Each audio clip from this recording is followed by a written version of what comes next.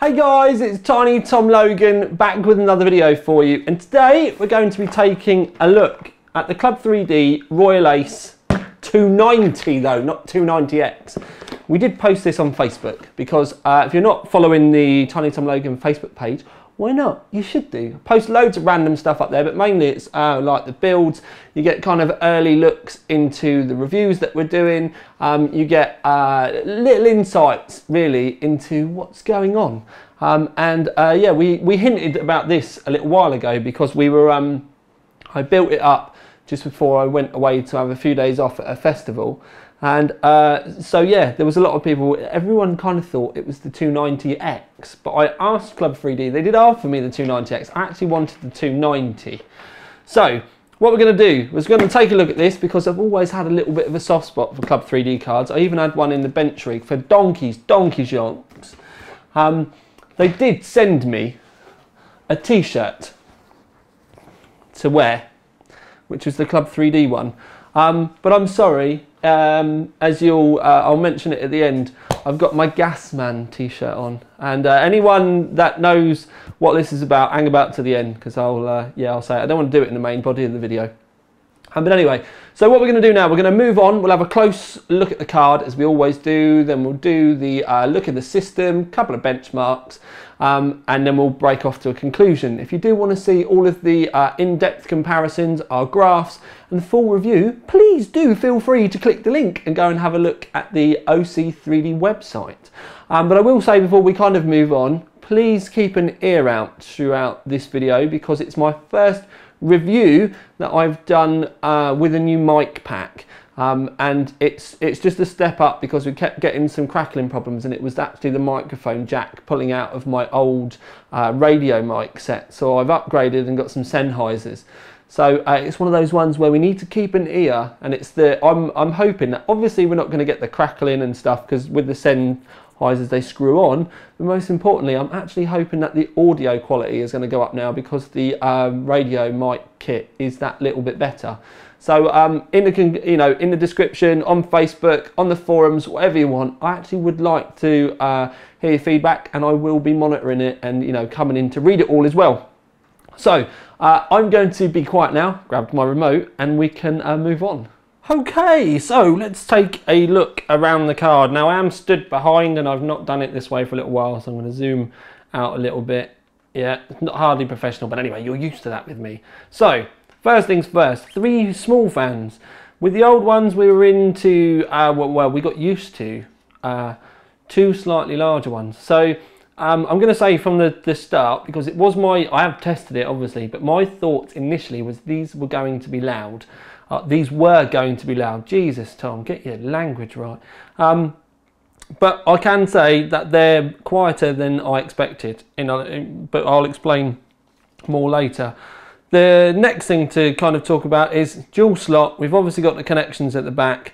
DisplayPort HDMI, 2 DVIs, but you can see that the cooler shroud does come out a little bit more. So it's kind of like 2.5 slots, 2.5 slots. So if you've only got 2 slots between your cards, they won't fit together. You're going to need at least 3 slots between your cards, but you should have that if you're going to be running Crossfire anyway. We've obviously don't have Crossfire bridges because you don't need them anymore. It does it through the PCI Express. You can see really it's quite a big meaty cooler, and it's not just one of those ones where it's just kind of it's a little bit bigger because of it's wasted space and all like shaped bloody shrouds and stuff. This is all quite simple. Nice big heat sinks there, plenty of heat pipes in the middle. So yeah, we'll see how it performs in a little minute. But 8 and a 6-pin PCI Express connector, that's kind of normal. Nice simple backplate with the writing round the right way. The only real thing that we've got on it is the club, which is cut out of it. I do love the way this thing focuses now. Anyway, so it's kind of, go on focus, there we go. Nice and simple, does it all right. You'll see how it looks in the system in a minute. You can see that the heat pipes do kind of stick out the end a bit, and the shroud does as well. But I kind of like this. I like it's like that because also when you got your cables, it does mean that you can have your cable sitting over the top of this, I'm sure you'll be able to like zip clip them to the end here or something, so it could end up helping make things look a little bit tidier. There's not really a lot else to look at. It's simple. You know it's Club3D because of the, you know, the little club on it, and obviously all on the back. It's kind of like a refined version of the old 7970 sort of design that I ran for so long. But I'm going to be quiet now and we can swiftly move on and see what it looks like in the rig. Okay then, so first things first, we need a quick look at the test rig. It's a Asus Rampage 4 Extreme Black Edition. We've got 16 gigabytes of 2400 megahertz memory, Corsair H105. Then we have the AX1500i power supply nestled away in the bottom. Then we have a GTX Neutron 240 gigabyte GTX. Yeah, I've already said that bit for the operating system. And then just above it, just out of shot, is a 240 gigabyte Force LS solid state drive, which we've got all the games on. Now, quick look at the card itself. If I put the camera up a little bit as well, what we can do is just zoom in just so that you can see the top part of the card. You can see the way the back plate looks. Actually looks quite tidy, quite nice. I prefer a plain back plate. The hoses do cover up the club that I showed you previously, but it's all there, it's all nice, it's all lovely. Now we have got the metal bit here. I think it all does work quite nice, to be fair. It's more than a dual slot though, as we've spoken about before. If you look at it almost dead on, you can see down the side here that we're into the third slot. So it's pretty much a triple slot cooler, which you are going to have to consider when you think about this, if you're going to be thinking about Crossfire and SLI, and well, you know what I mean. I didn't need to say SLI, but anyway. But we've looked at it from that side. So what I'm going to do now is I'm just going to switch the camera off, drop the tripod down, just so you can take a look from underneath, you know, a different angle. I know this isn't the way that you're going to see it when it's in your rig, but hey, it's nice to see it on video. So a slightly different look, and I admit this is one that you're probably never going to see unless you're really looking for it. But it does give you a better look at the way that the slots are on that side. You can definitely see the screws better there, and you can see it does encroach into that that third slot. It's not quite a full 3 slot, but you certainly, you know, you can't use anything in that slot that it goes down into. It covers the actual PCI slot without covering all of it. Also, really, when we think about it, you can also see that there is a little bit of droop there as well. So it's probably going to sag further down. So if you did need to put, say for argument's sake, that little PCI Express 1, that I'm trying to master this, look, that was just there. If you needed to use that as your graphics card slot, and that was your next one, not only would you not really have a lot of room above it, but you can also see it probably end up touching the top of the other card. But as it is, our slot is this one. Let's try and get this again. That's our one there, that long one. So we would have a slot and a half of room really, and it wouldn't touch and it wouldn't be too much of a problem either. But anyway, so that's our weird look at the rig. Anyway, I think what we're going to do now is we're going to fire the rig up, and we're going to start with some temperatures, because as with all of the AMD stuff, temperatures can be quite a key factor. Okay then peeps, so what I've got ready is Unigine all set up as we always do, 8 times anti-aliasing, 2560 by 1440, but I've got 2 lots of GPU-Z open.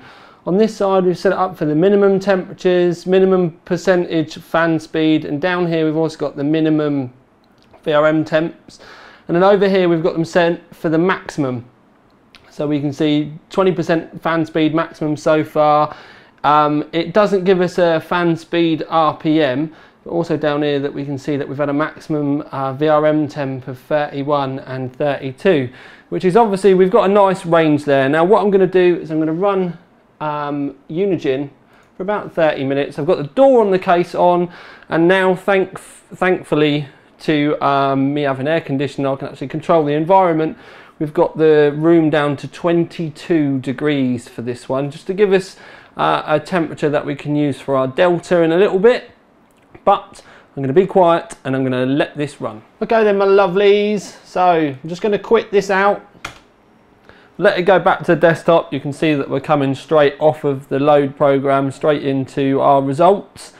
And there we have it. So we have had a maximum temperature of 70 degrees, as we can see just up here, which is pretty good. We can obviously see the minimums over here, but also when we come down, because on this card it's actually got the probes enabled or built in, however you want to put it, we can actually see that the VRMs have been, one of the VRMs has been 58, the other one's gone up to about 80 degrees, which is pretty good. We can see though, if I click these now and we go back to normal, you can see that they're 61 degrees. It's coming down quite quickly, which is pretty good.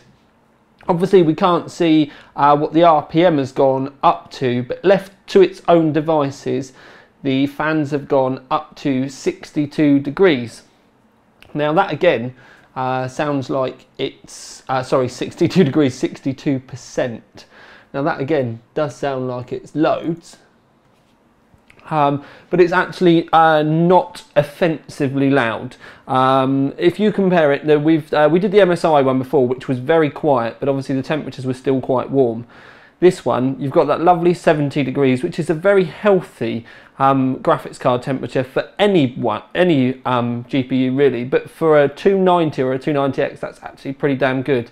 And like I said, it's not offensively loud. I did say at the beginning, with those three fans, I thought they were going to be quite loud, but they're not. Pleasantly, they're not. It was one of the things about this card that I have been most impressed with, is the combination of the temperatures and the fact that it doesn't make a stupid amount of noise either. So we've done that side of things. It's now time for us to move on and take a look at some benchmarks. Okay then, so a quick Fire Strike Extreme 4884. Although we've just run that live and it's slightly different to the result that we've got in the graph. The result we've got in the graph is 4865. But if you have a look there, you can see we've highlighted the big bar just so that you can get an idea where it is. Now that may look like it's really low in the graph, but obviously there's a lot of powerful cards that we've tested, all overclocked and everything, and this one's actually at stock. But if you have a look, a couple of places above it, you can see the 290X. So it's just shy of the performance of a 290X. But the most important thing is if you look below it, you can see that we've got all of the other 290s. So it's actually the quickest 290 that we've ever tested.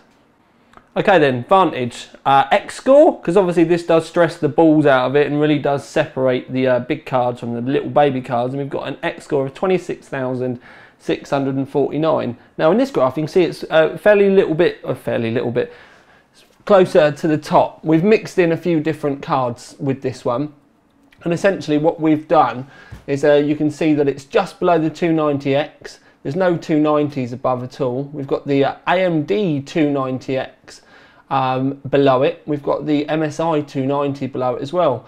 You can actually see that it's technically quicker there than, in this result anyway, than the MSI GTX 780 and the Asus Poseidon as well. So, you know, that one, well, you can actually see it's above pretty much all of the 780s there. It's actually done really well. So, you know, that's a really good healthy result there for 3D Mark Vantage. So Tomb Raider, yes, this is a screenshot, but it obviously it means that we've got exactly the same results that we're going to show you on the graph, and also it's a really good one that this is obviously a AMD game as well. So we can see there minimum 60.4, maximum 110, average 80.6. And then when you put it in with all the graphs and everything again, you can see it does do very well. There's only really 290, the big 290s above it, but again you can see it's above a couple of 780s there. It's above the stock AMD R9 290X. So, you know, in that respect, I mean, you can see that you've got a power coloured R9 290 down near the bottom. It has done really, really well to perform that well. So it's, in the gaming and in the synthetic benchmarks, it has done and performed very, very well. So coupling all that up, if you do want to go and have a look at all of the other games, all of the other benchmarks, all of the other comparisons, you can click the link to go to the main review on the OC3D website. You made the conclusion. Yes, you did. Yes, you did. And that's about as much football-esque stuff you're going to get out of me, because I really don't give a monkeys. Unless England get to the final, then, which ain't ever going to happen. I don't really give a monkeys. Anyways, on topic, we're talking about the Club3D R9 290 Royal Ace. So, award, and then we'll move on. Now, this is something the trolls need to remember. So, it's an AMD card, it's an R9 290, and it's got a gold award. There's going to be people all over the planet now falling off their chairs, passing out. I think there's going to be a couple of people at AMD are going to throw a party. But it's one of the few cards that's kind of got a really nice mix there. But it's not the first time we've given one of these a gold. But anyway, it's just one to help the trolls feel a little bit better about themselves. So, 290. Now, we know there's been driver increments because we can't retest every card that we get again every time a new driver comes out. It's just too, you know, intensive. I literally would need 2 or 3 people constantly retesting graphics cards if we did that, and it's only little old me, so we can't really do it. But it's the quickest card that we've had as a 290. As you've seen, it was kind of trading blows with a lot of the results that we had for 780s, and there was a couple of times we even had the reference 290X below it as well. But the critical thing is, really, is that the temperatures were really good. Now, generally with one of these, it normally means that if you manage to bring the temperatures down, then you've generally turned it into an absolute tornado of wind noise, and it's not something that you could, you know, could or would want to live with. I can happily tell you though that it's not like that at all.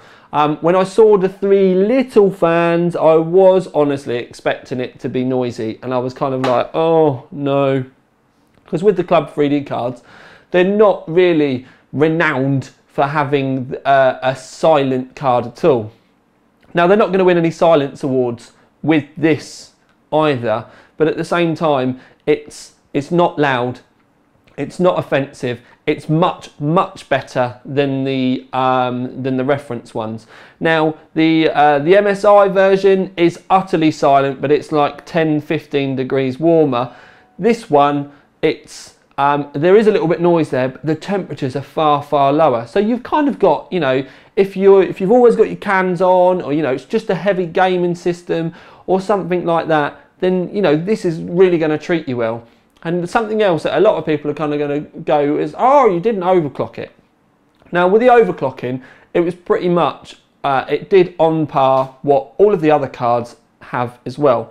Performance was on par with the other cards as well, but I didn't particularly feel that I wanted to tarnish it with the overclocking results, because this thing is actually so good out the box that you can see in our graphs that it's trading blows with, you know, it's beaten all the 290s already, most importantly at stock, but most importantly, and obviously if I'd have put overclock results in, I would have had to put overclock results for everything in, which would have meant the graphs were longer, and then it also would have meant that we would have, it kind of, like I said, it takes the shine away from it, because most of you are going to get one of these, bang it in and forget about it. And when you do buy one of these, bang it in and forget about it, it's wiping the floor with a lot of the other ones.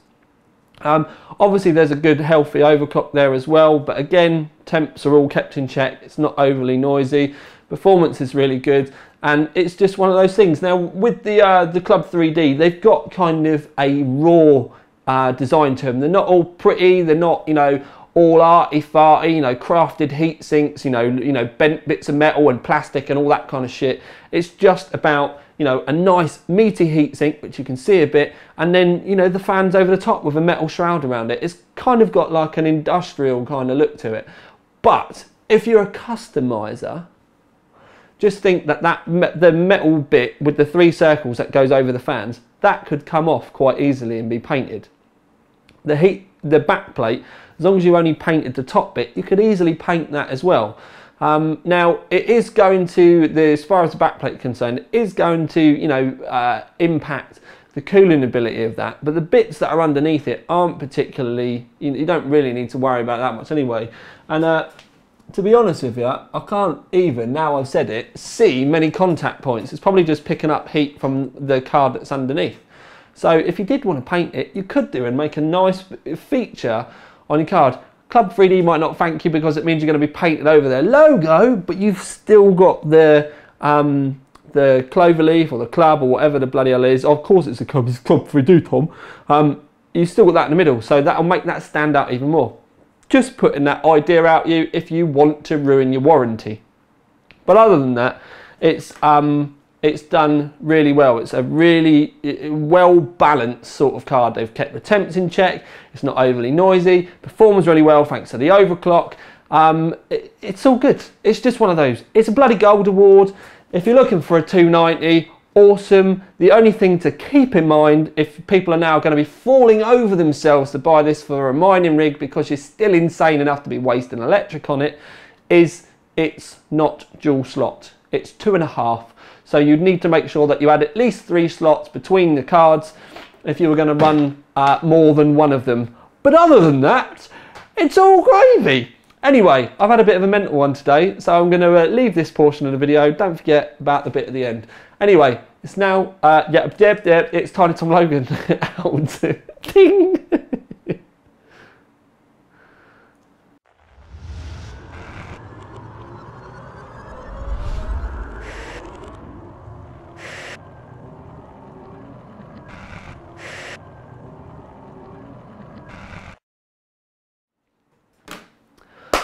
Okay then peeps, so hidden bit, and you may find these starting to become a little more frequent, although the content that's in them is probably not going to be the type of thing that I'm going to be saying today. So I have a rather strange t-shirt on, and it's the Gas Man, and it's Richard and Eddie from Bottom, and it's basically Rick Mail and Aid Edmondson, and it's Rick Mail shouting at Aid Edmondson, "It's the Gas Man!" And it's a classic Bottom sketch, and it's just one that if you're a Bottom fan, you know exactly what I'm on about. And the reason why I've got it on is if you may know, you may not, Rick Mail sadly passed away just recently, and at the day of filming, it's actually the day that they were going to bury him.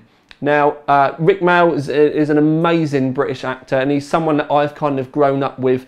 If you didn't know, you know, some of the stuff that he'd done, I mean, I was never really allowed to watch it, but I did watch the young ones, and Bottom was just something that I used to thoroughly wet my pants about. It's the most stupid kind of like comedy sketch, sitcom type thing at the time, and it was just utter genius. He did do other films and he did do other bits and bobs, but those two are the two things that really signify him. And kind of when you think about the way he acted in Bottom and the young ones, it kind of like follows suit through, apart from the film that he did. But anyway, so this is just me with a, you know, a little polite tip of the cap to him. I've got me a Gas Man shirt on, which I wore up to Sainsbury's earlier on actually, and I'm not even joking. 2 people, one of them actually said, you know, brilliant t-shirt, and then obviously knew what was going on, but there was another bloke that kind of like caught his eye and he kind of like doffed his cap as well, as if to say, I know why you're wearing it. So a great sad loss to comedy in general, I think, but so thoughts go out to all his family and all that kind of stuff. He will be sorely missed, but if you've never heard of him, go and download some episodes of Bottom. It's proper, funny, old school British humour. And if I've done nothing else by the end of this video but made a couple of people find out how fucking hilarious that was, then I'll be a happy man. But rest in peace, dear sir. I hope you make everyone laugh up there. Say hello to my mum for me. And yeah, that was a bit of a weird one. Say hello to my mum for me. You're not going to watch this video or anything, but anyway, it'd be nice if you did. Anyway, this is Tiny Tom Logan. Out.